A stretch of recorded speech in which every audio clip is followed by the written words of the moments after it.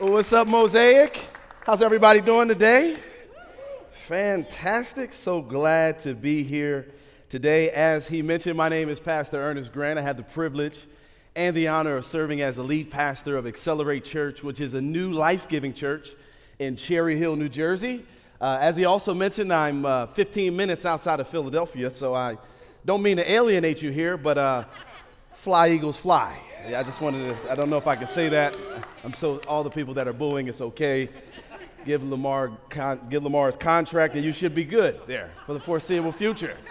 All right. Just wanted to test that out. Probably won't do that for the second service, but all right. Got a lot of stale looks there. It's okay.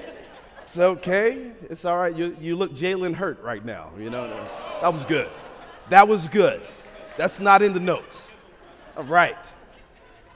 All right, now that you're all warmed up here, again, I don't even know why I said that, but it's okay. Man, I'm so grateful. Man, can you give it up for Pastor Jonathan? Man, he is a phenomenal leader, a dear friend of mine, really critical thinker. I'm so grateful for him in my life, and I'd be remiss if I did not recognize my brother and my friend, Pastor Mike Winger, in the building.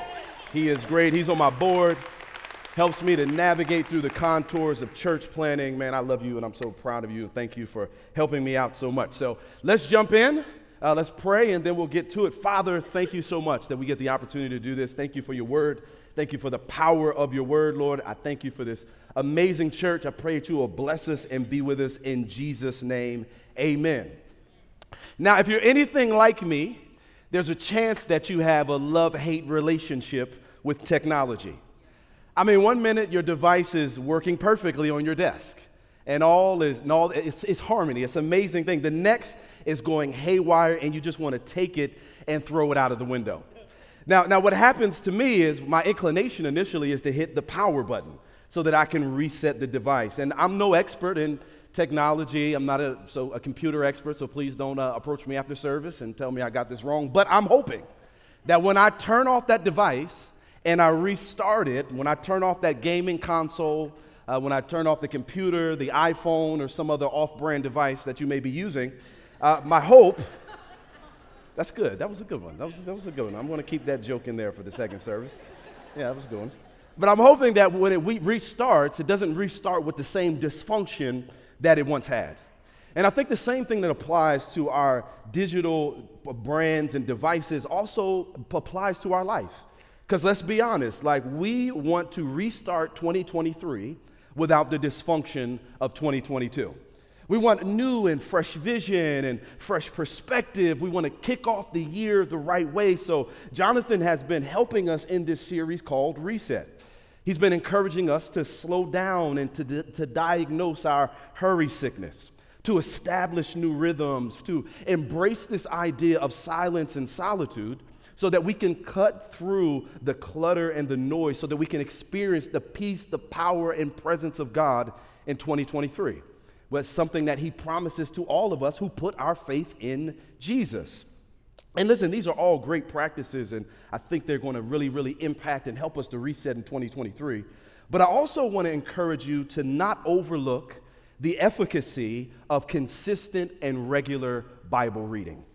One of the best ways to restart your 2023 is to make a habit of continuing to read the scriptures and anchoring all the spiritual truths that we've learned over the last few weeks in a deeper truth called the scriptures. Now, I know you might be wondering, Pastor, why in the world should we read the Bible? Why should I wake up a few minutes earlier in my day when I can be laying in bed or scrolling anxiously on my phone? Don't you know that those are better alternatives to getting up and reading the Bible? Right? Like, why would I read an archaic book that was written centuries ago? How does it apply to my life today? So what I want to do is, over the next few minutes, I want to help us as we're thinking through this idea of resetting. I want us to consider the critical role that Bible reading plays in our passage today. So I'm going to be in 2 Timothy 3:16 today. This is just to give you some context as we work our way there. This is a gentleman writing this is the named Apostle Paul. And he planted churches all throughout the Mediterranean region in the first century.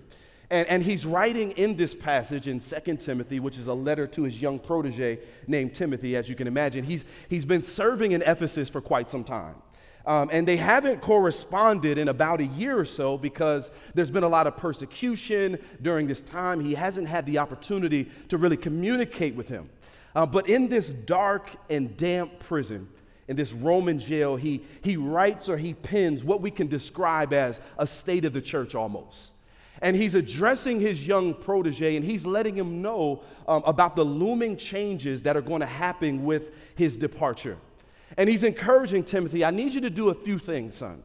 One thing I need you to do, I need you to draw on the rich legacy and the heritage of your faith that was given to you by Eunice and Lois, your mother and grandmother. I want you to remember all of these things. But before I go, let me encourage you with this. He says, all scripture is inspired by God and is profitable for teaching, for rebuking. I know we love that. For correcting, for training in righteousness, so that the man of God may be complete, equipped for every good work. You know, over the last several years, I've grown in my love for reading books. And I especially love reading memoirs. I'm finishing up a memoir by the ESPN commentator Stephen A. Smith right now, who happens to be from Philadelphia or work for Philadelphia, just FYI. And I finished up this content. It's called Straight Shooter, and it's an immersive experience into the life of this kid that grew up from a poor child in Hollis, Queens, in a broken family, all the way to becoming one of the most recognized people in the world. And as I was reading this, I constructed all of these images in my mind of his childhood. I mean, my heart ached as I listened to him talk about the death of his mother and the death of his big brother, Bazil. And then I experienced a sense of joy as he was talking about becoming a father and becoming a household name on ESPN. It was as though I could hear his voice as he wrote, and I was vicariously living through his spoken images. And I know that we live in a society where reading is not as popular as it once was, but as I was reading this memoir, I was reminded of just how much reading impacts us. I mean, think about it like this. Think about how you feel when you scroll through your news feed or your timeline. Think about when that friend begins to air out their political views, or they talk about their political views, or they're airing out their business online. Think about how that affects you. Think about how it impacts what you in the way that they say these things. Like if you're reading a memoir or a news feed, it can affect your worldview. It can affect how you see that person and how you actually feel. Well, if the news feed can do that, if a memoir can do that, I think God is letting us know that it can happen even much more so as we read the scriptures. Because to some degree or another, the scriptures are a memoir. It's God revealing the intimate things about himself so that you and I could understand his character. You and I can understand his desire to be with us, and so that we will know them. So with that in mind, here's what I want to do today. In the first half of this message, I want to be your seminary professor. And I want to tell you a little bit about the role of inspiration and revelation. On the second half of this, I'm going to give you 4 reasons why I want to encourage you to make reading of the scripture a daily habit of your life. Is that fair enough? Okay, all right. You're going to amen by taking notes? Just okay, all right. Just need to know. Just need to know here. I'm used to a few more amens than that. If you say amen, I promise you I won't lose my place. I promise you that. I'll be fine, right? You know, if it hurts, just say ouch. That's all you have to do, okay? All right, so when people discuss the Bible, when we talk about the Bible oftentimes, we think about it like, oh, it's a great book, but really I think it's more accurate to describe it as a library of books that have been written over a period of time. And Paul says in this verse, he says that the scriptures are inspired. He says the scriptures are inspired. So sometimes when we think of inspiration, we think of this feeling of exaltation. It's a spirit of feeling like our souls or our spirits have been lifted. Like, you know, when you hear your favorite song and you're just like inspired by hearing it, or some of us get into nature, or maybe you practice meditation on the scriptures, and it's just like this feeling of euphoria and joy. And those are beautiful, and there's places in the scriptures that are inspiring, But when the Bible talks about inspiration, it's more focused on what Dr. Tony Evans describes as overseeing the composition of Scripture so that the message is recorded in holy tune without error. Does that make sense? That's what he's saying here. So that's inspiration, but there's also this thing called revelation. Revelation is what God discloses about himself through the Scriptures. Let me ask you a question. When you meet someone new, are you one of those people that share intimate details of your life immediately? Or do you hold back such information and only keep it for a select few? I'm the former. I'm going to tell you everything up front to see if you're going to be my friend, right? I'm an oversharer, if you will. I'm just going to tell you that right now. You'll be like, I didn't think we would have all those personal details within the first 15 seconds. And it's like, all right, I'm weeding you out. You know what I'm saying? Right? I'm weeding you out. Right? But when we share those intimate details, that's what we would describe as self-disclosure. Like you want people, you're sharing details about your childhood experience, for example, or your fears or your regrets. But it's not just sharing details of sharing details' sake. You're doing so because you're telling them a little bit about yourself so you can build relational intimacy. And what we see in the Scriptures is that God is revealing himself over time until he fully reveals himself through Christ Jesus. So all those beautiful and cute stories that you read in the Scriptures, all of them are pointing to Jesus, who's the fuller and the most comprehensive picture of who God is. So that's what's going on. He's slowly revealing it over time. And what we learn about the nature of God is that he's loving and that he's compassionate and that he's kind and he's self-sacrificing. That is the beautiful, beautiful picture of the revelation of God over time that he oversaw the composition so we could have it in holy entombment. It's beautiful. But one of the big reasons why we need to read the Scriptures is because, in the words of Rich Velotis, we really need the images of God in our mind healed. So many of us have these terrible images and misperceptions and bad images of God, these unhealthy concepts of who we think he is. We're like, God wants me to try harder. God wants to punish me when I do wrong. God is angry with me. Some of us are going through suffering right now, difficult and hardship, and we're like, God, are you for me? Are you with me? Can you be known? Are you distant? But a lot of times, God will allow us to experience suffering and difficulty because it will cause us to talk to him and come out on the other side with a deeper, richer, and more profound faith. And so it's not that God isn't with you. Sometimes suffering is affirmation that God is actually with you, and that he's got your back, and he's willing to walk with you through the narrow crevices of your life and the valleys of your life to let you know, I love you at any state of your life. And so he goes on. So Jesus is this beautiful images, but some of us just need our images healed because we think about it like this. Some of us think this way. We think, well, God's this angry deity, and he just wants to make me miserable, and he does so through these ancient commands in modern society. And then he employs these people called pastors who are like the fun police in contemporary society. And then on top of that, the pastors hoard all the power and use it to oppress people. And let me tell you, if that's the God you think you serve, you're serving the wrong God. You're serving one that's a figment of the imagination. Because what we see through this beautiful story of the Scriptures is that God created each and every one of us in this particular place and time. Each of us has inherent beauty and dignity and worth and value. And at the same time, however, we're keenly aware of our brokenness because sin has entered the world.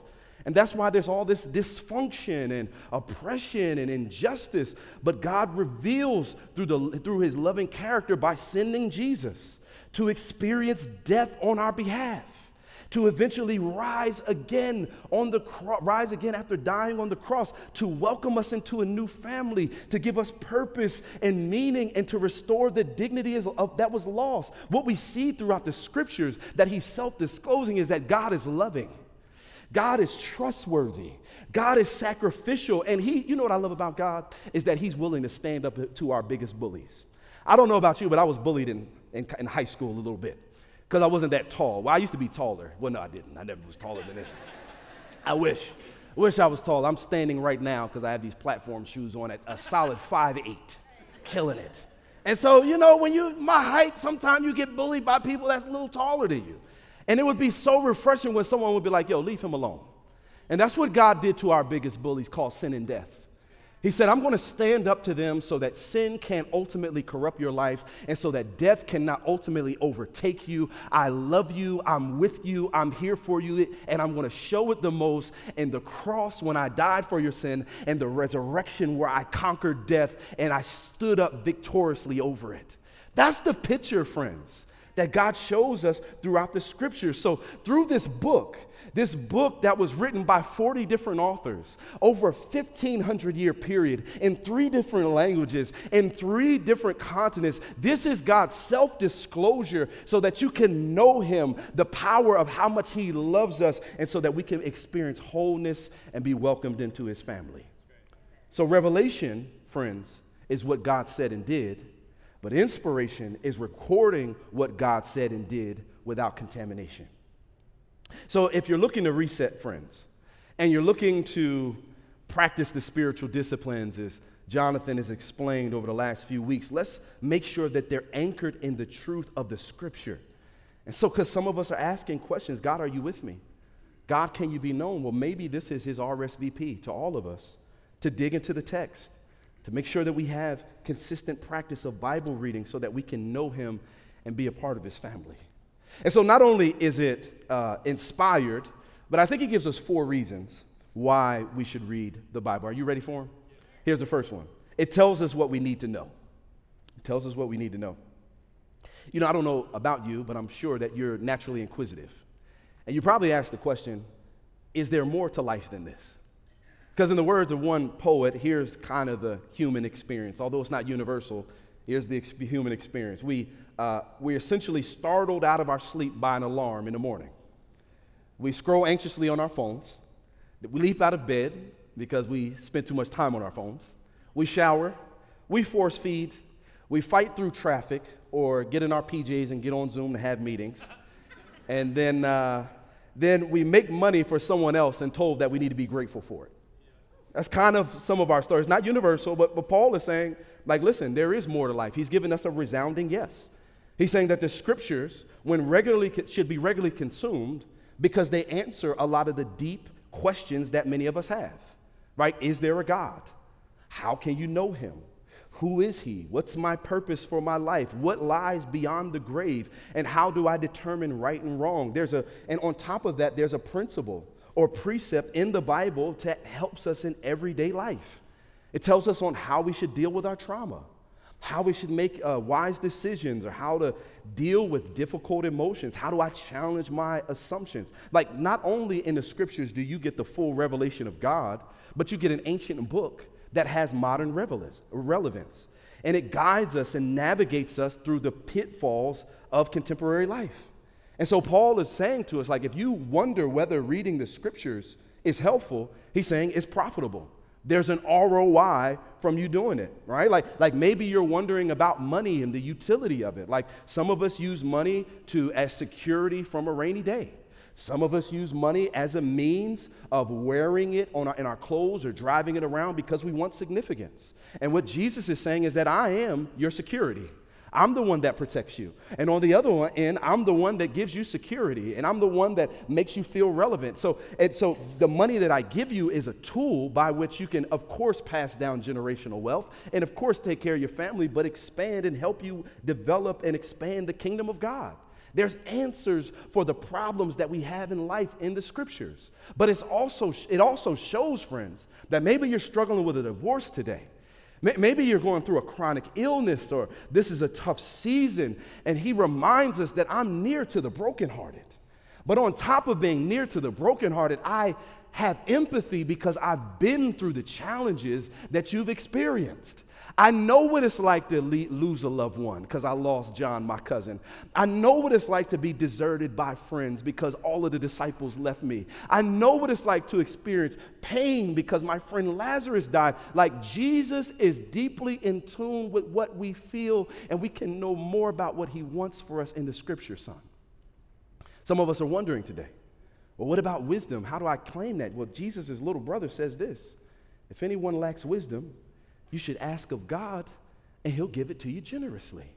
You know what that means? He's not a stingy God, but one that wants to bless us. So friends, as you search the scriptures, and as you critically think and process what you read, what you'll find is that you can find better answers in the scriptures than you can in Chat GPT.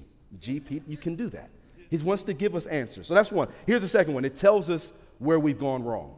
It tells us where we've gone wrong. On the other hand, he says it's good for rebuking and correcting. I don't know about you, but I'm not a big fan of rebuke. I don't wake up in the morning and say, hey man, I'm looking forward to getting rebuked today. I don't feel that way, right? But what he's saying is that the Bible helps us with that. There was a time in my life, you may not believe it because I like to describe myself as sweet as cherry pie now, because I'm trying to get emotionally whole and practice the contemplative rhythms. But there was a time in my life where I was just very angry about everything. I was very nitpicky and a bunch of other things. I remember a friend came up to me one day and he was like, Ern, can I talk to you? I was like, yeah, of course you can talk to me. I'm a person. And yeah, come talk to me. And he says, I want to let you know that you're not very life-giving like you once were. And in fact, you're constantly angry, and I like to describe you as being an emotional cancer. Yeah, I know. I know. It's not how you talk to somebody like me. I know. And with the maturity of a 5-year-old, I looked him in the face and I said, leave me alone. That's all I could muster at the time, right? Even though his words were sharp, I know he loves me. What I appreciated was he confronted me in private before this issue became a big deal in public. And one of the things that I love about the scriptures is that when you read them, sometimes God will just have a little talk with you in private so that the issue won't become a bigger issue in public. I was going to skip out on this event that I agreed to go to, and I was like, nah, I'm not going to do this. And then I read that piece in Proverbs that said that you keep your word no matter the cost. Right before I was going to cancel, I was like, come on, Jesus, come on, leave me alone. Let me do what I want to do, Jesus. Let me be the autonomous self right now. Let me make my choices. But the scriptures will confront you. Like my wife tells me this all the time, baby, you better listen to me in private. I'm trying to help you because I don't want you to go out there in front of people and be embarrassed. And they tell you the very same thing that I've been telling you all along. I see your blind spots. And what the Bible is telling us is, I see your blind spots. I know where you've gotten awry, and I will take this ancient text because it's a living, breathing document, and I will lift it up and apply this ancient word to your heart so that you don't make foolish mistakes in public that can be dealt with in private. Are y'all with me today, church? He just wants to have a conversation with you. Here's the third one, is it offers solutions instead of pointing out problems. I don't know about you, church, but I'm seeking to be more patient in 2023. I'll let you know it's not going that well, but I'm trying. I'm giving it a go, just so you know. I'm really trying. I'm trying to be more patient when Hulu buffers. Amen. Right? Anybody else there? Right? I'm trying to be more patient with the YouTube ads that play, which is, yes, all day long. I'm getting tired of that. I'm too cheap to pay for YouTube Premium. If anybody wants to sponsor me for that, God bless you. I'll put my Cash App up here in a second. I just can't do that. I just cannot do that. I cannot pay for YouTube Premium. Shout out to anyone that does. It's not going that well, but you know what I'm really asking God for wisdom and patience for in this season is I'm trying to be patient with people who point out problems but don't give you any discernible solutions. You probably don't have anybody in your life like that. Nobody? Okay. I'm the only one. That's good. That's good. Like, they just point out problems. They're kind of nitpicky, but they don't have the time to help you fix the thing that they said is a problem, even though you know it's a problem, right? And so what I love about the scriptures is that Jesus, through the scriptures, points out problems in our lives, areas that don't align to him, and then he offers solutions to help us fix them. He gives us his spirit, which lives on the inside of us, and then he takes that written word, helps us to see the modern relevance so that we can turn the corner. Like, he's like, yo, I want to help you heal from your habits. I want you to heal from your old histories. Like I want to help heal you from the unhealthy relationships and the broken family dynamics. Like, what he's trying to do is help us grow and mature in his grace. When I was younger, I had braces. I don't know if anybody had braces in here. Like I wasn't one of them people that can get the gap off, like and rock the gap and it looked cool. I didn't have the Michael Strahan type of gap. Like I didn't.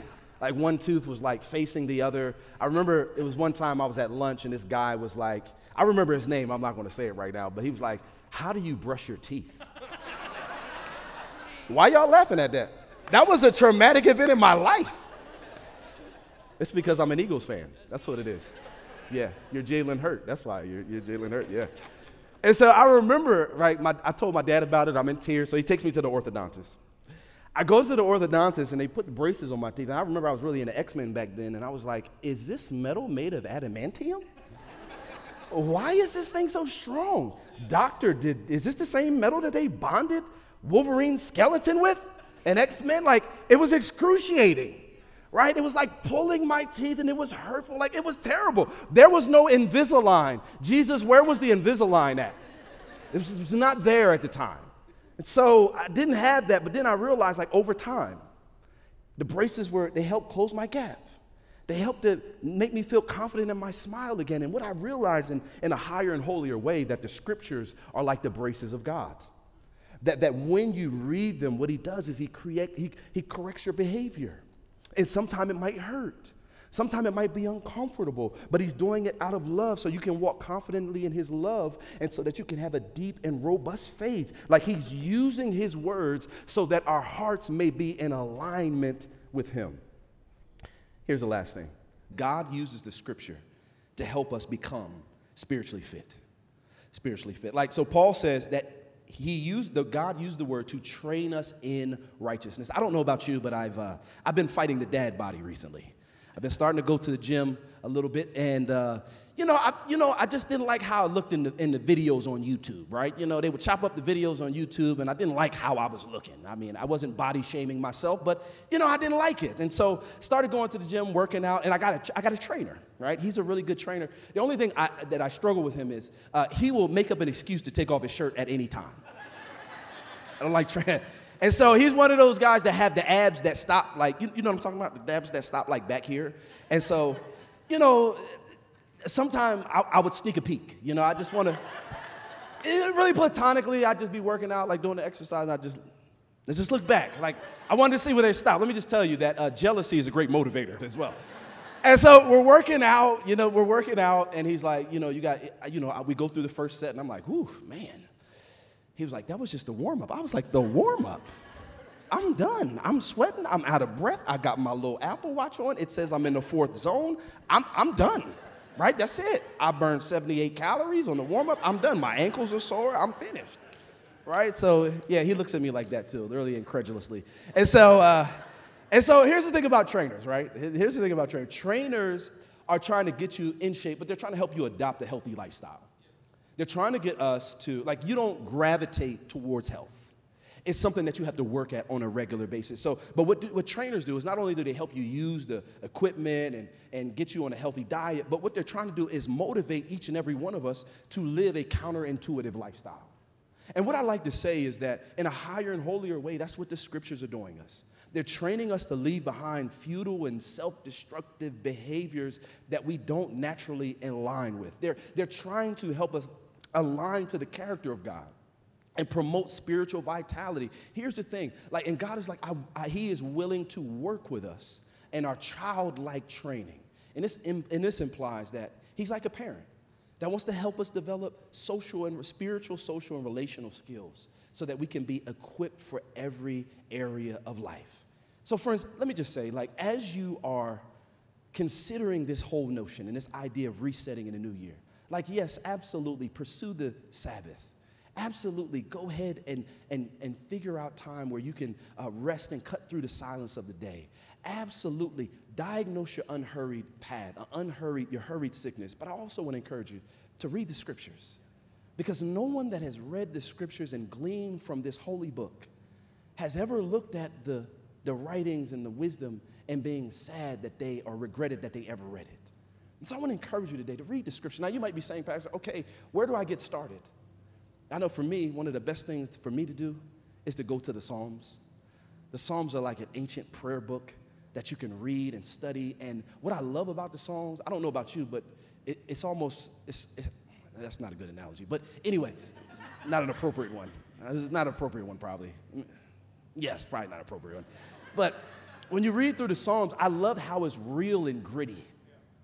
It's it's ominous at times.